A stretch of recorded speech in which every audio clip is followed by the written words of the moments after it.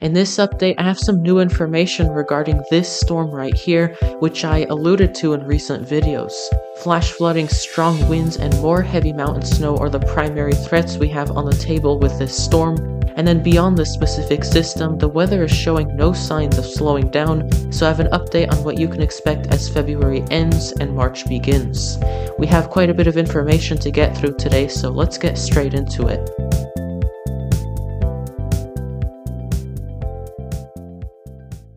To start off, we're going to take a wide view of North America and Europe to get the big picture of what's going on. In North America, we don't have too much going on just yet, other than the West Coast where we have two pieces of energy getting ready to join forces. We also have this system right here exiting parts of Canada, and that's in the process of crashing right into Greenland today. If you follow the associated cold front further south, you're going to notice a separate area of low pressure spinning up off the Carolinas. These systems will then advance across the Atlantic Ocean over the next couple of days, arriving in Europe between the 27th and the 29th of February. Before we do talk about this next wave of storms, we have this system right here which has my attention. It's already bringing widespread precipitation from southern Ireland and England down into France and Iberia, and by tonight into tomorrow, the center of low pressure will move into France, where it's going to quickly weaken. The rain will spread further east, reaching the Benelux into Germany, and then the associated cold front will spread southward across Iberia, bringing some pretty strong winds and heavy rain. As early as Monday afternoon, the storm will seemingly fall apart, but that won't necessarily mean it's over. While conditions will improve further north and west, torrential rainfall looks to continue into southern France and Italy. But this won't be a 1 or 2 day event because as we keep pushing this forward through the week, this system is not going to be in any rush. Even by the last day of February, which is Thursday, it's still going to be sticking around in the Mediterranean, and if current model guidance is correct, it may even go through a brief re-strengthening period as it meanders over the warm waters. But then once we do reach the first few days of March, it does look like this storm will finally fizzle out. We're going to revisit the weather tracker map in a little bit, but first we have to look at the expected precipitation from this storm. I'm sure you can tell why this system has me concerned. Multiple days of torrential rain is going to add up, and you can really see that in parts of Italy, northern Algeria, Sardinia and Corsica, northern Spain, and even parts of Greece. But the area of heightened concern is Italy, where those yellow and orange shades are abundant. Keep in mind that a lot of areas may pick up between 100 and 200 millimeters of precipitation, perhaps even more. Here's another couple of graphics I like to use, and it's the Extreme Precipitation and Wind Monitor. This does a pretty good job at showing where the precipitation and wind is going to be most severe. For today, Sunday, February 25th, precipitation is going to be heaviest in parts of southern Ireland, England, parts of France, Iberia, and also towards the Ionian Sea, since we do have a separate storm there. We also have some heavier precipitation up towards Belarus and western Russia. As far as the winds go, it looks like strong winds will affect similar areas as heavy rain. Heading into Monday, the heaviest rain is going to shift southeastward, with the primary areas of concern being in northern Spain and Italy. And then we also see a stripe of green from Belarus into Russia. As far as wind goes, it's going to be pretty strong on the backside of that cold front, so I would expect blustery conditions from France down into Portugal, Spain, and even the Canary Islands. On Tuesday, that extreme precipitation monitor is still hinting at parts of Spain, Italy, and Algeria getting in on that heavy rain, and we're going to see that continue going forward.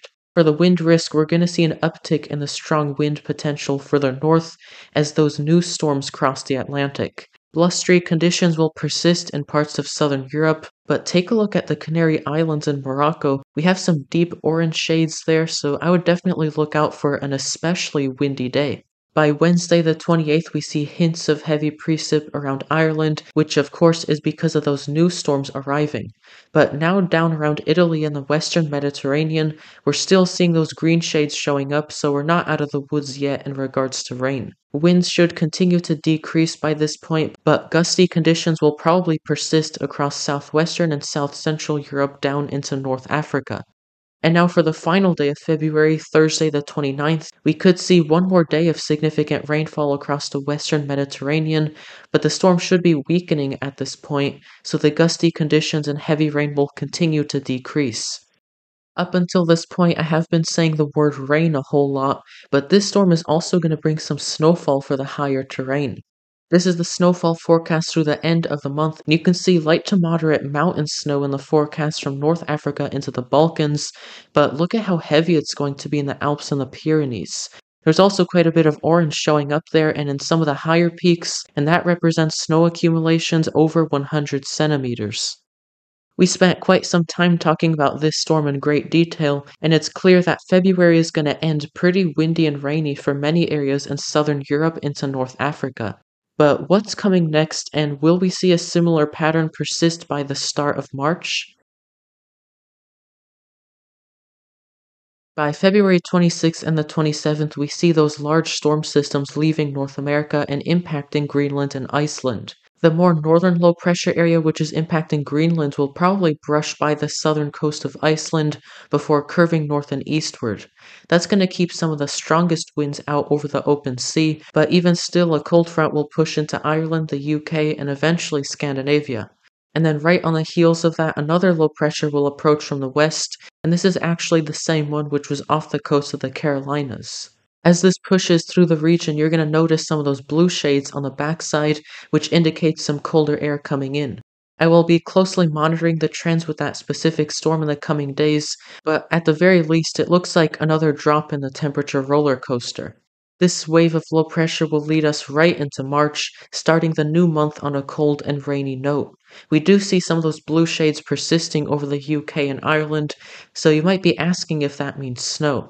At this point, I would say that any wintry weather is probably going to stay in the higher terrain, much like the last system, but if anything changes in that regard, I'll definitely provide more updates. Now, just before we do conclude, let's come back to this graphic here, our precipitation outlook. Instead of the 5-day forecast, this is the 10-day outlook. So this is just going to give you a general idea of what to expect as we start March. As you can see, things don't change too dramatically as far as precipitation patterns go, and it still looks like Western and Southern Europe is going to be taking the brunt of these storms, while Northern and Eastern areas are going to remain pretty dry. Now, with that said, that's going to be all for today. The month of March looks very interesting to say the least, and there's quite a bit of uncertainty. As we get closer to the start of March, I'll try to do a deeper dive into the month, but I'll keep everyone updated on the latest developments regardless. If you have any further questions or comments, make sure to drop them down below, and if you enjoyed the video, consider liking and subscribing if you haven't already. Thanks for watching, and I'll see you on the next report.